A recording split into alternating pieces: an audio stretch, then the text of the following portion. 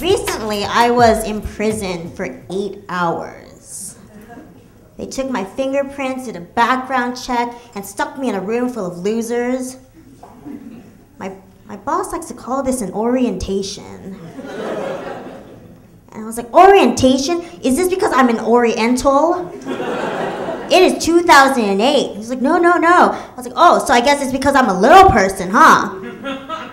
So he sent me home with a bonus and 2 weeks vacation. It was very nice of him.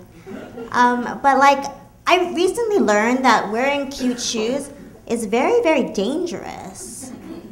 I was pumping gas and I was trying to punch in my zip code at the keypad, and I tripped and fell face first onto the hood of my car. And I was like so embarrassed, and I was like, oh man, damn these shoes. Well, I'm gonna have to make some changes in my life. So I started paying inside. I wasn't gonna compromise on my style, please. So I go in, and it's a really odd thing to pay inside of the cash register because, like, who does that? Why would you be in there unless you're trying to rob the place? So I just figured, okay, whatever. And I pay my 40 bucks, and I didn't really calculate the fluctuating gas prices. And I was horrified when it stopped at 37 and I still had $3 to go. So I go inside, I was like, oh, I'm sorry, can I have my refund? Because, you know, I overestimated. He's like, well, I'm sorry, we don't give refunds. Excuse me, you don't give refunds?